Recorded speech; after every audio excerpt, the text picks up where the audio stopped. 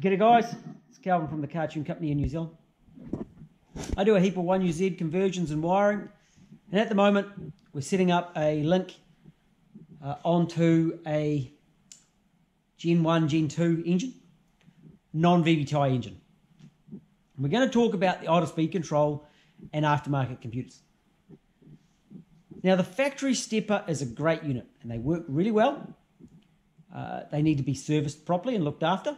I've shown videos on how to service both the screw type and the roll pin type. And if they're clean and working properly, they do work very, very well. One issue that they have is they take up a lot of outputs from your computer for your aftermarket ECU. Ideally, I like them to reset when you turn the key off, like they do on a factory computer. And so that takes up an extra output. So you have 4 outputs for the stepper itself and another output for holding the ECU power. This particular ECU that arrived, it was set up to reset the stepper one key on. And then it didn't have a lockout to allow that to actually go through the cycle. So you could actually turn the key on, the stepper starts its reset, you'd hit the go, you hit the start,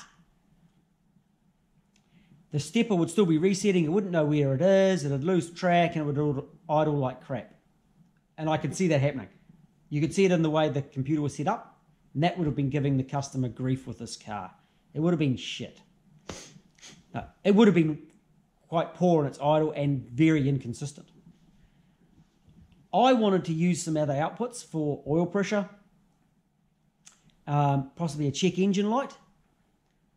So I've decided to swap to a 2-wire idle speed control. It's a solenoid. We should try to call these things a proper name, but we also know that sometimes we'll call that one a stepper motor and we'll call this one a stepper motor, but it's actually a solenoid. Default, it just shuts. So if it isn't powered up, it will just close. So no air going through it. With the aftermarket ECUs, you also often set a base idle a little bit differently. So what you might do is you might drop that throttle stop off and bring the idle up to say 700 when it was warm, and then use the stepper to do the last 100, 150 above that. I'm not going to detail that on this particular video. I'm just going to let you know that that is a way of doing it. We'll have a look at the stepper. I'm going to calibrate, set up the ECU and put some base numbers into it and give that a test. It's pretty similar in the test function to the likes of your coils or injectors, but a little bit different again. So let's get into this and we'll see what we can do. So there's our ECU. It's a G4 Extreme. Wiring loom, individual coils, sequential injection. And this is the stepper, 2-wire stepper that's set up. Little billet block, forward unit, and I haven't plugged it in. So one of these wires is a 12 volt and one of them is a PWM, pulse width modulated earth from the ECU. So I'm going to start and I'm going to go in, connect to the ECU. It's come up green over here. So we're connected in. We don't worry about the errors. I've got the throttle position sensor disconnected. For idle speed to work, you do need the throttle position sensor fitted and calibrated correctly. I've done another video on that earlier. So just to note, you do need to have that correct. And some of the settings from the TPS, if it's a little bit fluffy, the signal's a little bit fluffy or it doesn't rest down properly, can affect your idle. So if you're having idle problems, check your TPS settings as well. Okay, so we're going into the auxiliary outputs. We've got fuel pump, fan and tacho. Down here we've got stepper, which it was on stepper. I'm going to turn that off. And I can supply drawings for the factory stepper if you'd like. I worked them out many years ago. We're just going to get rid of all of those.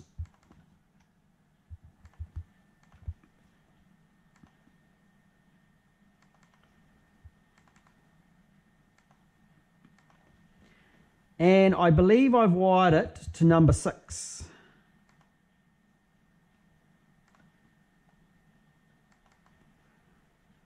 So what I'm going to do is I'm going to plug that in.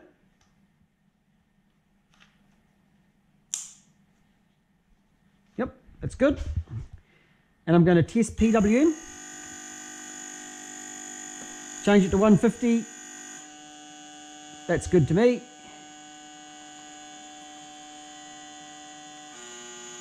$120, that's all good. Okay, we're good. Off. Ooh. So we can hear that buzzing away. We'll do that again. Here is it buzzing. It's making quite a noise.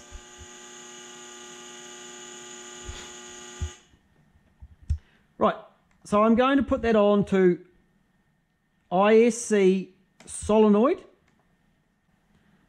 So the setting I'm going to use it on 120 Hertz. I'm then going to go down here, pop down to idle speed control, idle speed control, idle speed control, and we're going to have it on open loop solenoid stepper for the moment. And then once it's set up, we can actually put it onto closed loop, and that way it will self-adjust.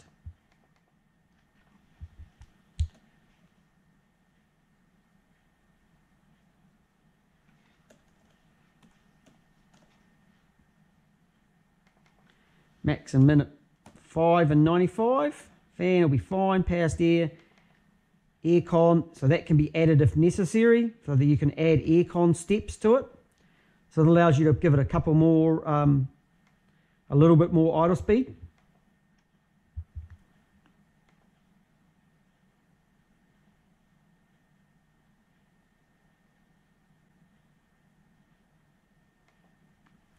So if it's on open loop, it'll just give the duty cycle that it will use. I'm going to steal a duty cycle from another tune I did recently.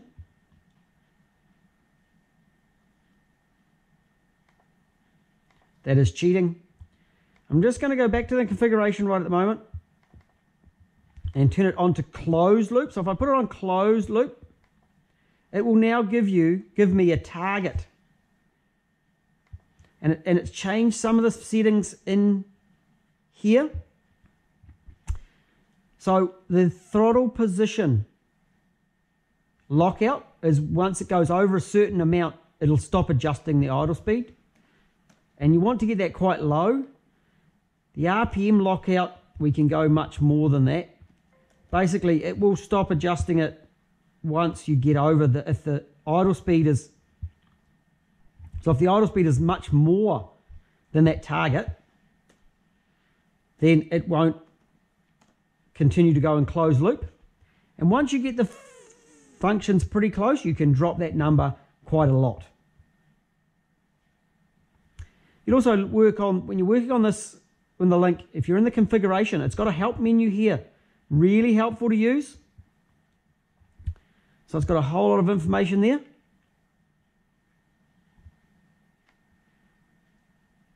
And it's got some more gains here of how fast and slow it will work.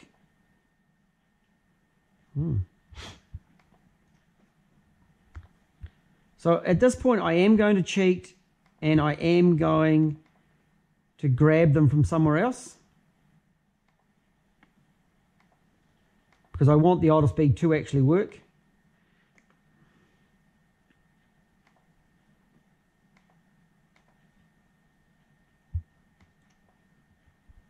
I'll come back to that. Now, the other one we'll have here is we'll actually have a target RPM.